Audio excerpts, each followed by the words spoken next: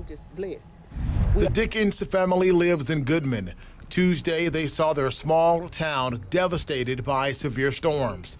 They say it's still hard to believe what happened. The sirens went off. I still didn't pay no attention. Then I heard the wind. I got up, went and looked out the door. All I could see was trees down and power lines down and everything. I had never seen Goodman look like this before. I've seen it in other places, but when it hit home, but thank God, so far I know, no one lost their lives. Along with Holmes Community College, downtown Goodman was also hit hard by the storm. The entire town is without water or electricity. Alderman Michael Howard says they have crews already in town working on restoration. We got trucks on the ground. We got people out looking for our water.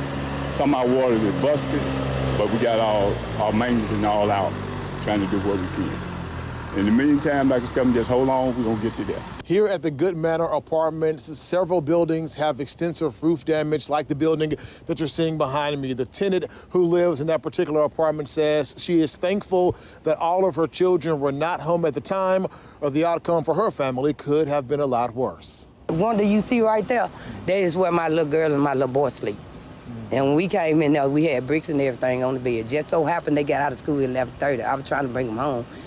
And when I come in there, the bricks and stuff in there, they've been in there, it's been a disaster. Donald Young owns a convenience store in town. It was destroyed by the storm. He says he salvaged what he could so that he could give the food away to those who need the help. There's a lot of elderly in the community, and what more than give back to them because they don't have anything right now. At least I still have some stuff that I can give, and that's a blessing right there. Marcus Hunter, 16 WAPT News.